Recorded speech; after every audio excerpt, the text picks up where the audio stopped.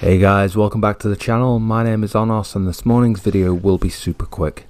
I just wanted to show you a ridiculously easy way to farm for whetstones in the new DLC to help you gain quick familiarity on your weapons.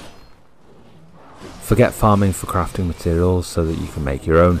Just go to the first mission in the DLC and turn around to look behind you. There is a whetstone right there. Then you can use a divine branch fragment to port back to the map and launch the mission again. Bear in mind that I'm doing this on Dream of the Strong difficulty. I'm not sure if the results will be the same on Samurai or on Demon.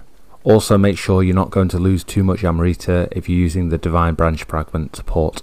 That's it, told you it'd be quick. Leave me a like and comment if you don't mind, sub if you're new, and I'll wrap it up here. Thanks for watching, take care, stay safe, bye bye now.